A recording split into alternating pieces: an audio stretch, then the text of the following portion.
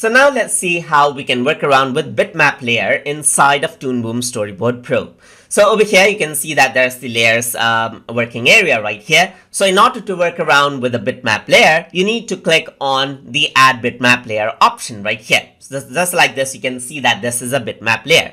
So now once the bitmap layer is on, you can take your brush and then you can go around, select out a brush size if you want and draw around. So right now, nothing seems like much, but if I were to zoom in, you can see that this is pixelated right here. And that is because this is a bitmap layer right here.